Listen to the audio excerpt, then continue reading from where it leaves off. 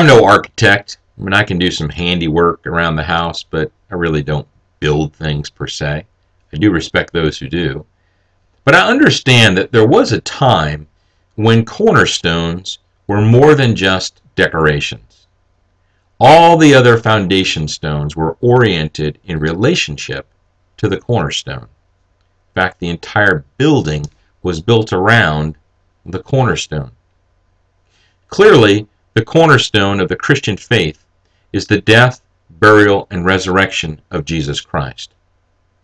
The Apostle Paul said in 1 Corinthians 15, 3 through 4, "For what I received I passed on to you as of first importance, that Christ died for our sins according to the Scriptures, that he was buried, and that he was raised on the third day according to the Scriptures." Everything else in Christianity is oriented towards this one historical event, this cornerstone. Now, since as early as the 2nd century, believers all over the world have observed a day linked to the Jewish calendar and the observance of the Passover season during which Jesus was crucified. This day commemorates the resurrection of Jesus from the dead and has come to be called Easter.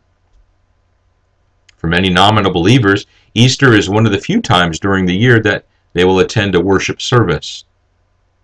Now, because there's no specific New Testament command or even an example for the observance of Easter, many Christians, or some Christians at least, consider that Easter is not a holiday to be celebrated.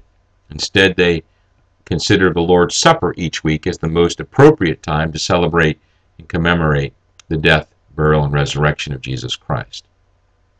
However, celebrating Easter is usually left to the individual conscience, in line with the principle in Romans chapter 14 and verse 5. At least once a year, billions of people in the world meet to affirm the cornerstone of the Christian faith, the resurrection of Jesus Christ. In my humble opinion, that is a very good thing.